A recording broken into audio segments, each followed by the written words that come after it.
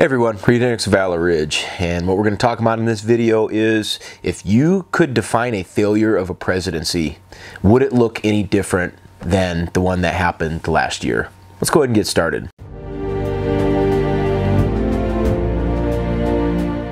Just to let you know, I am on YouTube. That's where I post a lot of videos, but I do exclusive videos on Rumble every week. So if you want to see exclusive content, unedited, uncensored content on my Rumble, I've got a pinned link in the comments section. And if you want to go over to Rumble and see some of my uncensored videos, I'll be able to say a lot more stuff than I do here on YouTube. I don't know if you've been paying attention or not, but the numbers of inflation just came out today, and it is absolutely atrocious. What I've been looking at here is I've looked at a lot of different sources on these numbers, but they claim 7% inflation, the highest in 40 years. So that would be having to go back to all the fruits of the Jimmy Carter presidency.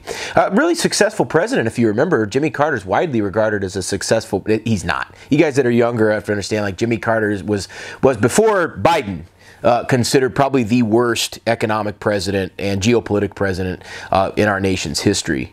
Disaster after disaster. He was a one-term president. Nice guy, horrible leader.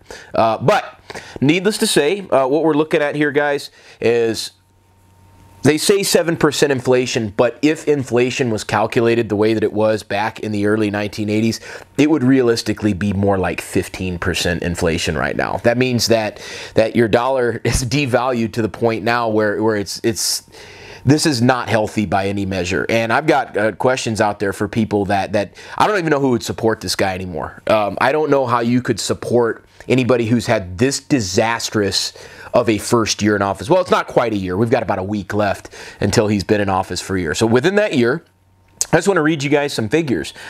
Gas is up 49.6%, so 50% more than it was last year. We also have eggs that are up 11%. Fish is up 10%. Used vehicles up 37%. Meat products up 10%. So across the entire board, life, if it was difficult for you last year or the year before that, has become exponentially more difficult. If you're a person or a family that was trying to make ends meet right back then, I can't imagine how hard that would be right now if you're living paycheck to paycheck. But keep in mind, guys, there's a lot of reasons why this is the case, and I can zero it down to exactly one reason: government involvement in the economy, government policy specifically. When you're looking at inflation to this degree, which very rarely happens in the United States, but when you're looking at the spending, the printing of money by the Fed, all those stimulus checks that all people wanted. Oh, we got to get stimulus checks. The reason why the dollar is so devalued is because of that, because of the printing, because of the government spending, because flooding the economy with currency that is increasingly less and less valuable. I'll take you all the way back to basic rules of economics. Inflation is a tax on everyone. It is truly a tax. It's a tax that a lot of people may not even realize it. But if you keep going to the grocery store week after week, month after month, and noticing that your bill keeps getting higher and higher despite you buying the exact same stuff, that's because of inflation. And inflation is a tax that hits the most productive members of society. People that go to work every day. People that produce jobs. People that contribute to our economy. That is a very heavy tax that we've had to pay over the last year. This is all due to government. This has nothing to do with the market. When you talk about shortages, why are there shortages? Well, let's figure it out. Because people can't unload their cargo. You know, why are there shortages of products across the entire board, from meat to bagels to just about anything you can imagine? The supply is much shorter due to government interference. You know, we have a Secretary of Transportation who is in absentia for the vast majority of time. Didn't want to show up to work. So while cargo ships are stacked outside the harbors, and if you guys think that it's bad on the west coast of the United States, you ought to check out what's going on in Europe. You ought to check about all those shortages, all those direct government interference there. And if you have any doubt that we live in a propagandist news media, NBC has said this is the best economy since the 1960s. Really? Does it feel like the best economy out there since the 1960s for most of you people watching this video? Does it feel like the best economy when your dollar is substantially less You know, if you've got your money in your bank account, it's not earning any interest at all. It's worth less sitting in there. If you just put it in the bank, it's worth less now, this time this year, than it was last year. It has less purchasing power. I've got bad news for you guys out there. This is going to last a very long time. Inflation's not even set to peak until later on this year. That's per the Federal Reserve chairman. You know, when we're looking at things happening, the currency is going to continue to be inflated. I don't see government stopping printing anytime soon. I don't see all of a sudden that the President of the United States or anybody in his cabinet is going to get a fix on what's happening. So how do we fix this? Well, first of all, the President needs to resign. His entire cabinet, his stupid vice president, he needs to resign. He needs to just admit that he is completely out of his league. He's mentally incapable of processing information and making decisions. I don't know if you guys realize this or not, but when he gives his speeches, he's not in the actual Oval Office. Like, they created a fake Oval Office for him. Like, the windows that you see behind him, like, those are screens. Those are like CGI things that they pump in. So he's a fake president. He's mentally incapable of decision making. He has the least experienced cabinet that in my entire lifetime that I've seen. There's nobody there that has held a private sector job. These are government bureaucrats. Biden himself has been in government for over 50 years. He's accomplished nothing.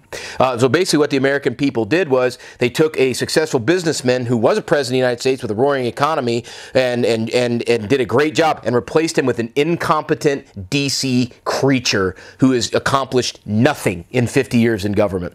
In fact, the only thing he has accomplished is misery and abject bureaucracy. That's what he's accomplished. So you guys really want to do this? First thing Biden needs to do is resign. Harris needs to resign. The entire cabinet needs to resign. We need to get someone who is competent in the White House. We need to have a leader that knows how to make business decisions, that knows how to make governmental policy decisions that is helpful to the American citizenry, that is helpful to our economy. Next thing we need to do is audit the Federal Reserve immediately. The Federal Reserve has never been audited since its inception in 1913.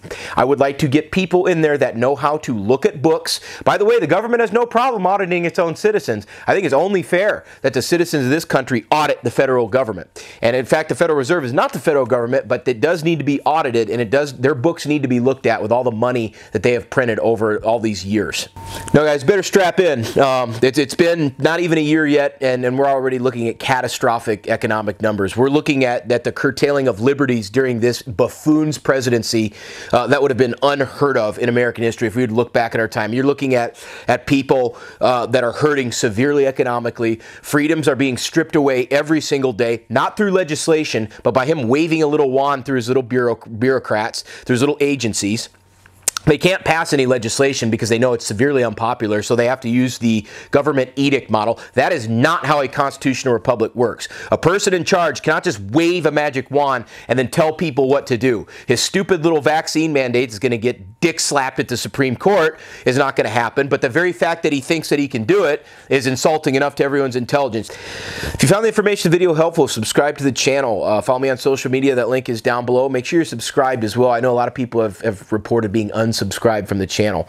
And if you want to learn how to protect yourself against tyranny, and you want to learn how to protect yourself and your family against the ever-increasing criminal element of society, come out to Valor Ridge and we can help you do that. This is Reid Henrichs of Valor Ridge reminding you, the lessons that we learn are written on the tombstones of others. We'll see you on the ridge.